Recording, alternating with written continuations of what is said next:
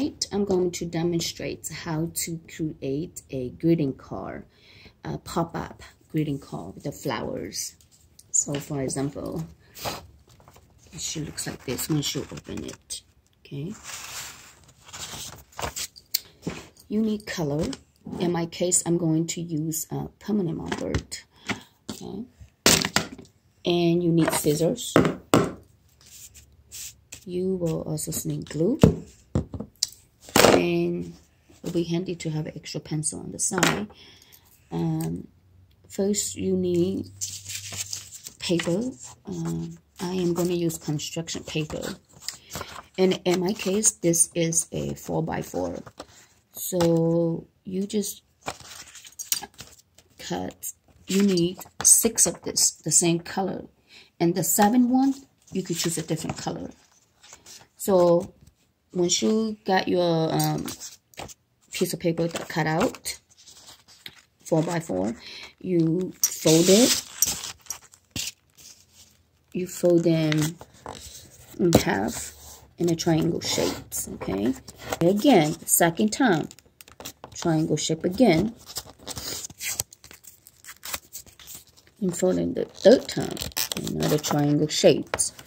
And once you got your paper folded, you can cut it in any design you want it. I'm going to let you choose on that.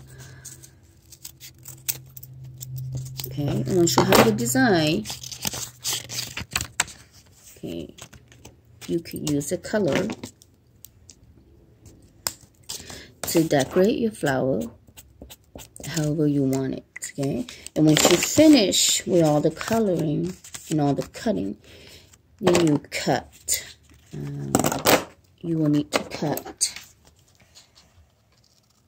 one of the angle out. Okay, so once you got it, and that way when you glue them together, they looks like a 3D flowers. Okay, and once you glue all of this together, she looks like this. And now for your next steps, you need to use glue and to glue them, just to put them together. So you need glue here and here. And for this one, you go ahead and use, you put your second flowers here. And your next flower, I'm going to put it right there where you place the glue at. And for the middle part, you need glue right here, and right here. Different color. This is different color. Put a different color in the middle part. And whichever side you want it.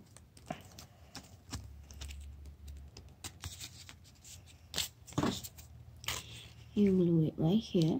You put another glue glue right there, and right there.